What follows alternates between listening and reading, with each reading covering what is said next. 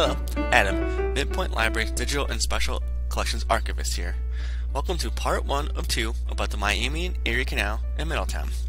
Today's video will be looking at the general history of the canals in the United States, the development of the Miami Erie Canal, and what the Miami and Erie Canal looked like in Middletown and the surrounding area. Part 2 of this mini-series, out in April, will look at the economic and geographical impact of the canal on Middletown. A canal is an artificial waterway constructed to allow the passage of boats or ships inland or to convey water for irrigation. In pre-industrial societies, waterways and access to them were vitally important for survival, success, and prosperity for a community. Some of humankind's older canals still exist, and with some still in use.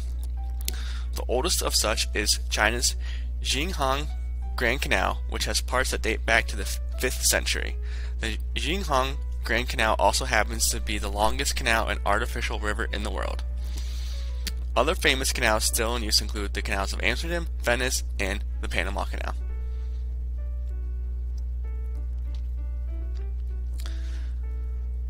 The oldest canals in the United States generally date back to the late 1700s and early 1800s.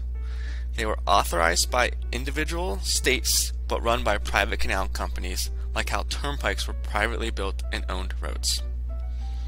In 1817, the canal business changed when New York Governor DeWitt Clinton was able to successfully fund the construction of the Erie Canal with public funds. Construction of the Erie Canal began in 1817 and finished in 1825, resulting in a canal system that connected the Hudson River to Lake Erie over 363 miles. The canal was an immediate success despite widespread skepticism and proved the viability of large-scale publicly funded canal systems.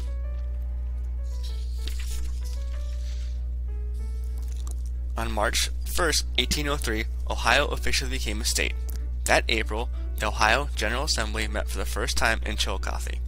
Among the many things discussed were how to open the landlocked interior of the state to settlement, trade, and profit.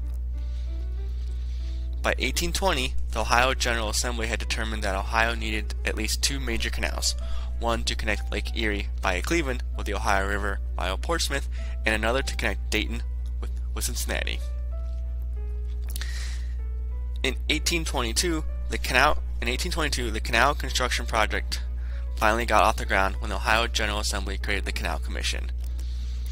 James Getz was lured away from working on the Erie Canal and hired to assess 5 possible routes proposed by the General Assembly. After conducting his survey, Getz quit, saying that Ohio was too treacherous and pestilential for him. The work to bring canals to Ohio continued, though. On February 4, 1825, the General Assembly passed the Canal Act, authorizing the construction of 2 canals, one from Cleveland in Lake Erie south to the Ohio River, the other from Cincinnati and the Ohio River north along the Great Miami River to Dayton. This Miami Canal was to potentially have additional additions connecting it to Lake Erie via Toledo.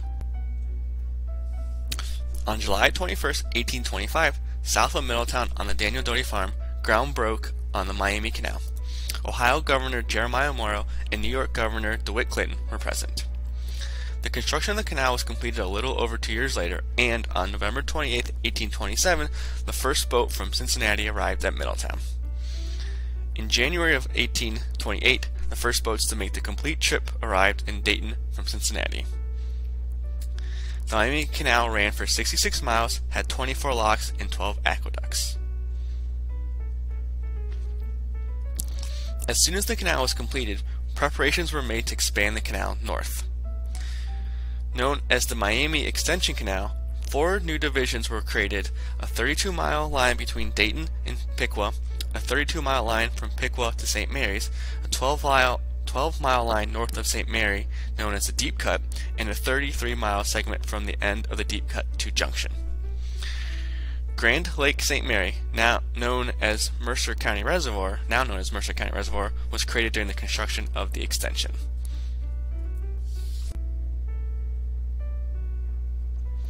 In March 1834, construction was authorized by the state of Ohio to complete the last 88 miles of Indiana's Wabash and Erie Canal, connecting Terre Haute, Indiana with Junction and Toledo. To complete this portion of the canal, Ohio went to war with Michigan from 1835 to 1836 in what is known as the Toledo War. Before real hostility broke out, the U.S. government brokered a settlement, granting Ohio the Toledo Strip and Michigan the Upper Peninsula. With the Toledo Strip in hand, Ohio was able to complete the Wabash and Erie Canal in June of 1842.